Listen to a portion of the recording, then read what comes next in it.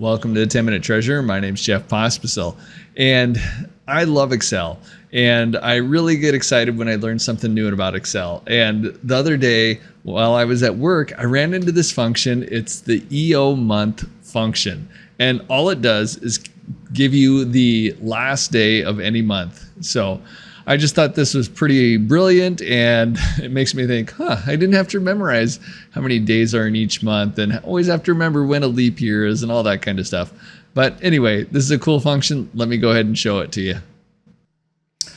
All right, so here I am. I'm just in a regular Excel spreadsheet, just blank. And so here's what I used to do. If this was like a spreadsheet that I was only going to use once, I was never going to actually reuse from year to year, I would just plug it in, do it really quick, drag it down.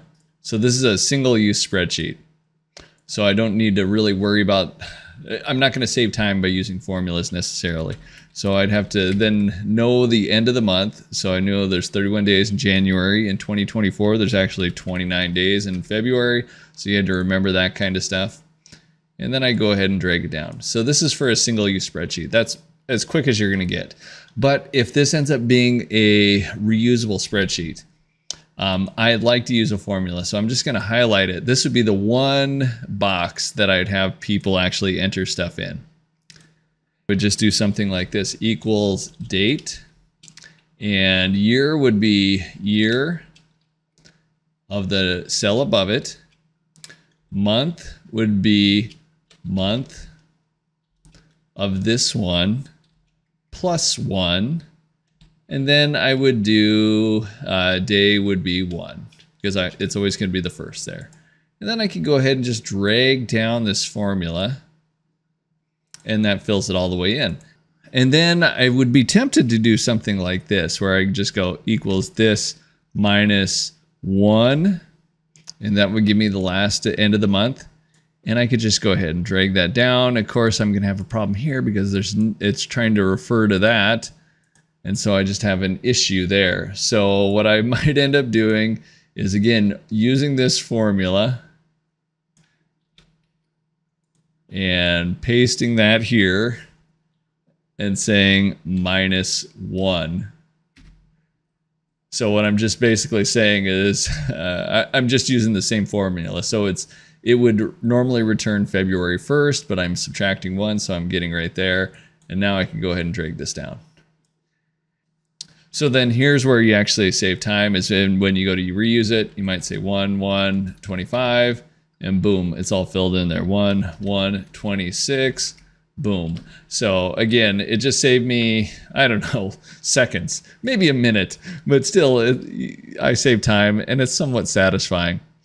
So here's what I learned. It's the EO month function, so end of month function. So let's go back to 1/1/24, and I'd probably still use this formula, but I may not. Actually, let's go ahead and I'll show you the EO month one. So EO month, and what is my start date? Well, it's the 1st. And how many months do I want to go forward?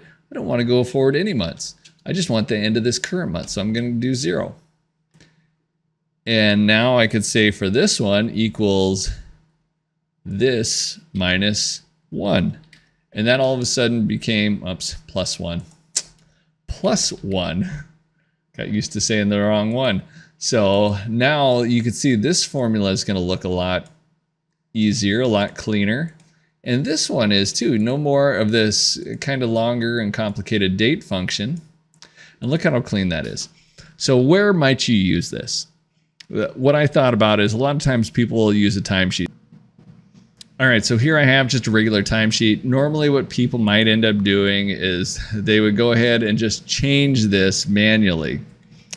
So they might go, let's say we're getting ready for the next month. So 7/1/24, 7/15/24, and then some people would actually go ahead and type all this out. That is not uncommon. And so they might not even drag it down. I like to drag stuff down. But anyway, it's very manual, very time wasting.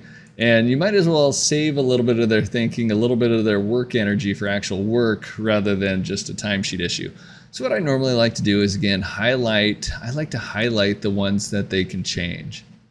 So, and what I would do then is I would say equals if, I don't want them to have to change this. I don't want them to have to think of what the last day is. I don't want them to have to remember how many days are in August or September or February of 2024 or anything like that.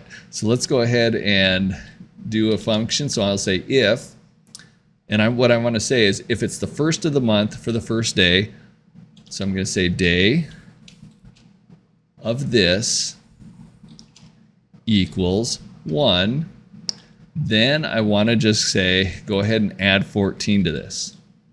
And if it's not, I'm going to leave you blank. And so here you can see automatically that changes to perfect. So now when I go to the next month, that changes automatically. So, but what happens if you do the 16th? And one other thing I might do, by the way, is add some validation to this. So under data, there's a data validation. You can go ahead and make sure they only enter in a day that's either the 15th or the 16th. But I'm not going to show that right now. So if it's this, instead of that blank that I have here, I'm going to use that EO month function. So EO month, I'm going to choose that date, and I'm going to say 0 because I want the end of the month for the current month.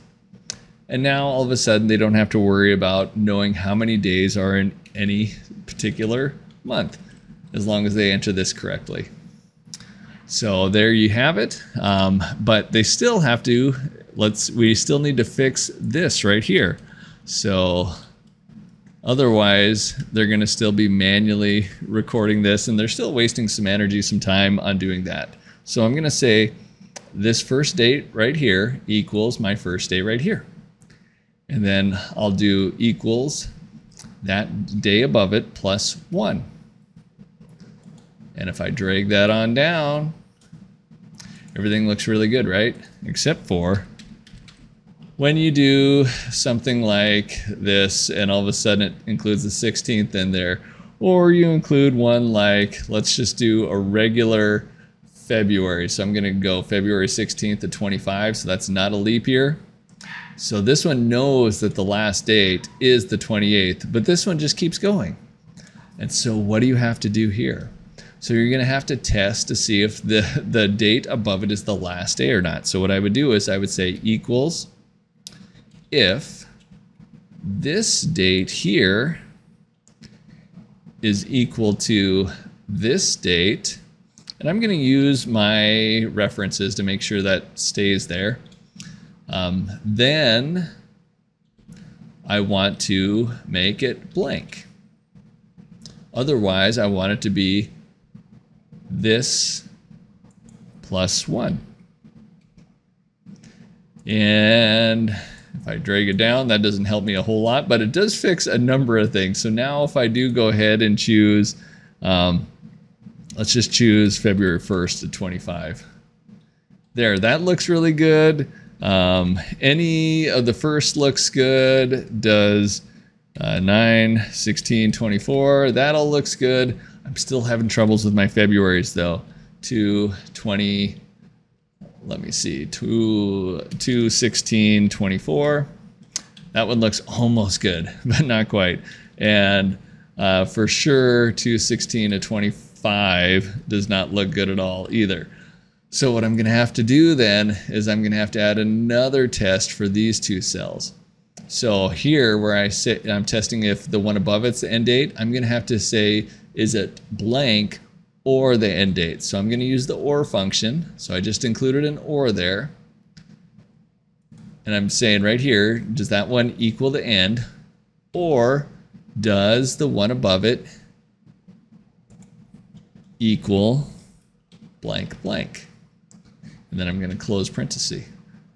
And then I'm going to go ahead and hit enter. And now everything is nice and perfect.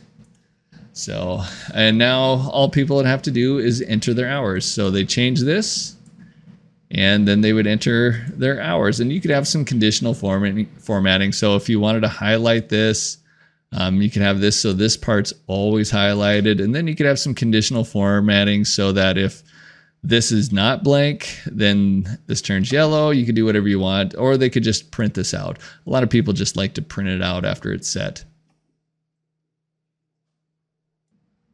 All right, that brings us to the end, and hopefully you enjoyed learning something new as much as I do. And if you do, give me a like, give me a subscribe, and I guess until next time, God bless you.